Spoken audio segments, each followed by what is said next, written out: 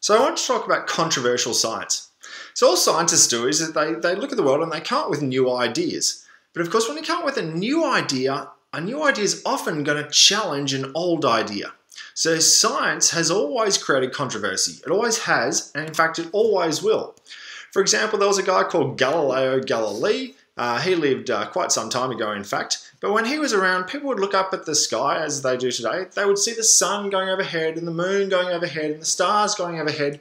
And so they thought, well, everything is kind of going past us, so we, in fact, when we think about it, we must be the absolute center of the universe. So there must be the Earth in the middle, and then, well, sure, there's the moon, and then there's Mercury, and then there's Venus, and then after that, well, then there's the sun, and that's a fair bit away from us, and then there's, planets like Mars and Jupiter and Saturn, and they're all some way away. So, but everyone thought they had this geocentric view of the universe, that Earth was the center of the universe. And then Galileo came along and he said, no, we're not. Earth actually goes around the sun. So I'm going to change. It's not a geocentric view of the world. It's a heliocentric view of the world. And so the sun is in fact the center of the solar system, and all the planets go around the sun. And this was obviously fairly controversial at the time because it challenged people's long-held beliefs. And that's just one example of, I suppose, a controversial science idea, but an old one. And we, of course, now we just accept that it's a heliocentric solar system and that we're just one small part of the entire universe. But it took some controversy at the time. Another old one, but I still think it's quite interesting, is cigarettes. When cigarettes first came out, it was quite a common thing for people to do, was smoke cigarettes. And even back in the 1940s, 1950s, doctors would say to their patients, you should take up smoking cigarettes. I actually knew a person whose doctor told them that. And that person, unfortunately, they actually died of lung cancer because it took some time, but we did in fact figure out in the end that if the cigarette consumption increases, then so does the rate of lung cancer, because cigarettes, and the chemicals in cigarettes will kill you. So, but this was controversial at the time, and controversial for several different reasons. Some cigarette companies didn't really want their product to be lethal, so there was a great deal of controversy around the health effects of cigarettes. But it's certainly an interesting historical, controversial science thing to look at when you think about it. No controversy today, but not really that long ago. Evolution's actually an old idea. So this guy called Charles Darwin came up with it quite some time ago. But so it's evolution by natural selection. It's this rock solid now scientific concept, although many people actually still do doubt that evolution occurs, and this is often basically due to their deeply entrenched beliefs about the origins of life. There's actually, just to go quickly through the mountain of evidence, I suppose. One is really quickly, there are these moths, pepper moths. So this is a moth that lives, in the forest, I suppose, on trees, and it used to land on trees which had this kind of lichen on them, and they used to look like this because this would camouflage them against the lichen. And then what happened was the Industrial Revolution came along and all the trees got polluted and the lichen died and the trees were covered in soot and they went black. And so the moths weren't camouflaged anymore if they looked like this. So they evolved, in fact, to look like this. These ones all died out because they were eaten by birds, and then these ones survived. So it was microevolution. It was quickly, but that was evolution. Another quick example of evolution, because it's quite interesting, is if you look at a human arm or forearm, a dog foreleg, forearm, a bird's wing, or a whale's front flipper, you'll see that the bones of them all are basically the same. They're all the same bones. And this shows that all of those animals actually evolved from a common ancestor. You can even say, well, no, whales, I don't think they did. They live in the ocean. You can actually look at a whale and see that it actually has, it's what's called a vestigial structure, but it's got an old leg bone in its body, which shows that it actually evolved from an animal that had back legs, so hind limbs. But this is just gold evidence. You can also look at the DNA data about evolution, and so we've in the past decades, I suppose, sequenced heaps and heaps of genetic evidence about various species, and we just know, this is kind of slam dunk evidence about the fact that evolution kind of happens. The fossil record's really great, far from complete. You don't really need that or bones anymore because DNA tells the whole story. And some people also go, well, no, it's just a theory. Evolution's just a theory. So here's this guy called Richard Dawkins, and he said, well, if you think things are just a theory, well, gravity's just a theory too. I mean, you can't see gravity or grab it. So if you think evolution is just a theory, well, gravity is just a theory too. If you doubt that theory, jump out of a 10-story window.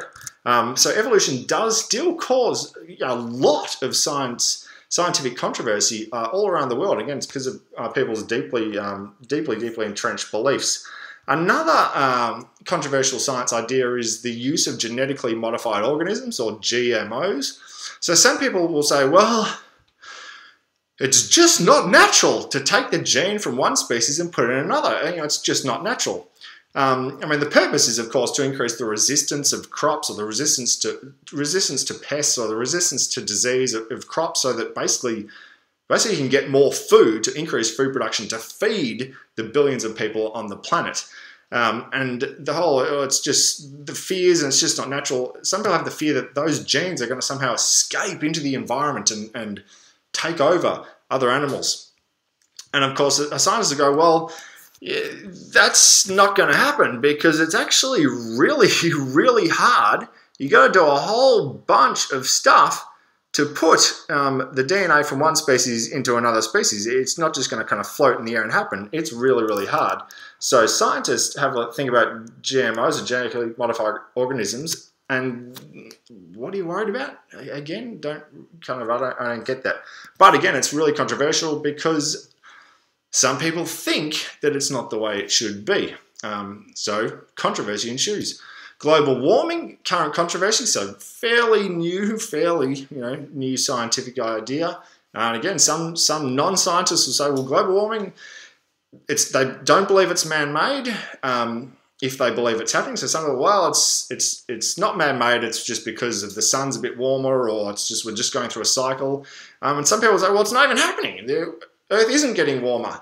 And scientists say, well, the rising global temperatures over the past few decades is just undoubtedly caused by human activities. And as thousands and thousands of scientific studies provide this mountain of data to support that claim. But even though there is this kind of mountain of data, and you can see that as the atmospheric carbon dioxide levels have risen and risen and risen and risen and risen, kind of over the same period of time, the temperature has risen and risen and risen and risen. So there is still this controversy that remains about it. And again, some people don't want global warming to be happening, so they'll hold on to their beliefs, or they'll believe things which are contrary to that. So it's certainly a controversial area of science at the moment. Vaccination's another area of controversy in science. I find this one very unusual. So I've got a nice little picture here. I've got a picture of the orange is bacteria, and the yellow is a white blood cell. So the white blood cell is kind of consuming, or it's eating the bacteria to get rid of it from your body, and it does that. And this is happening in your body all the time. It does that because it knows that the orange, the bacteria, is non-self. So the bacteria is bad, and it recognizes it is non-self, and so it does try to get rid of it. So really, really quickly is that what happens is when you first are exposed to some sort of disease, your body actually gets sick for a bit, and then your body kicks in and fights the disease, and you get all these disease-fighting things going on in your body.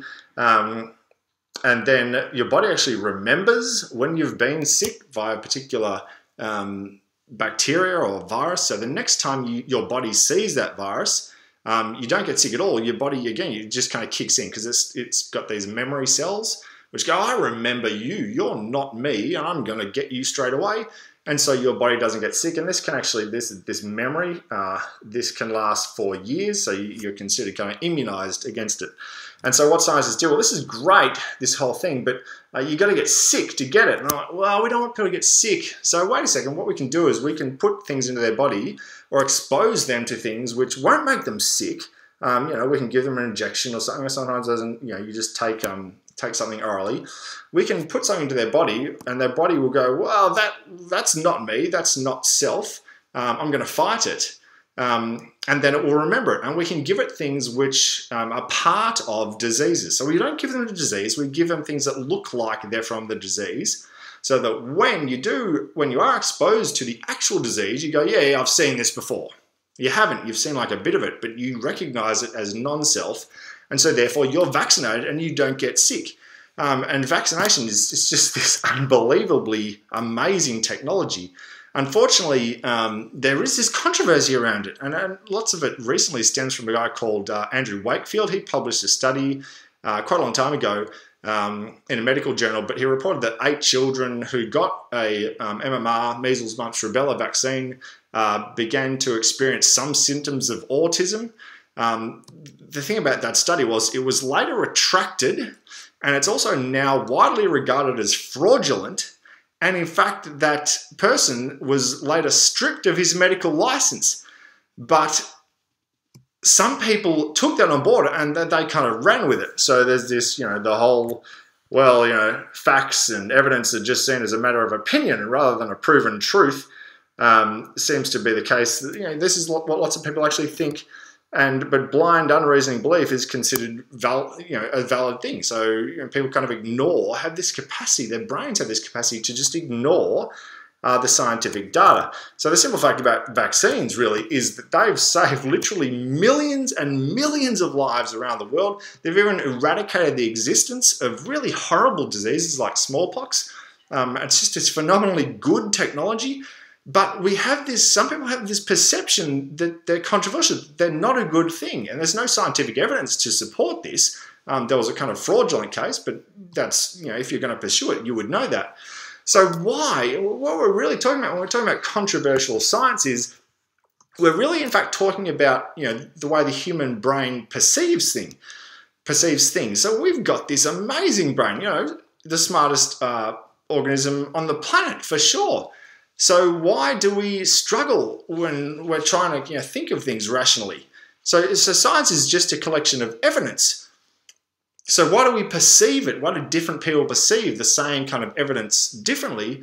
And this is basically because humans are inherently biased thinkers, and we're also irrational. We struggle to be truly rational in the way that we think about the world because we're constantly experiencing something called cognitive bias. And this is kind of things like, it's there as an evolutionary support mechanism, in fact, because it's good. You feel good about being right. It kind of feels better to be right, so it makes you feel better about yourself. When you think about the energy involved, it's actually easier to be right. Well, I think this is right. And it's hard to change your mind. Going through a process of, if you have a strongly held belief and you want to change that belief, it often involves something called cognitive dissonance. So that is kind of the stress of having 2 contradictory beliefs at the same time, and you actually, you don't do it consciously. Your brain unconsciously works to avoid those kind of things. But again, if you kind of exercise, again, these totally inherent unconscious things that your brain does, if you exercise cognitive bias, it actually enables you to also reach decisions quicker. There's several different types of cognitive, so there's kind of the way you think biases. One of them is confirmation bias, and this is basically the tendency of people to favour information that confirms their beliefs. So again, if I do think that vaccines are bad and I see a study that says they're bad, I'm like, well, that proves I'm right. See, I'm right. It's terrific being right. And if another thing I say, well, that's, the vaccines are actually really good. You go, no, I don't. No, that's, you just ignore it. Your brain doesn't give it as much time.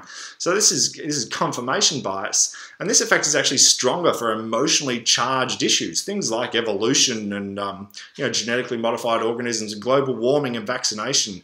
And also deeply entrenched beliefs. So, the origin of life, that's something that's just part of people. They just believe it with their core. So changing your mind about those kind of things is really hard. And we're not really super duper well adapted to do those kind of things because the fact is that humans are simply not that great at rational thinking.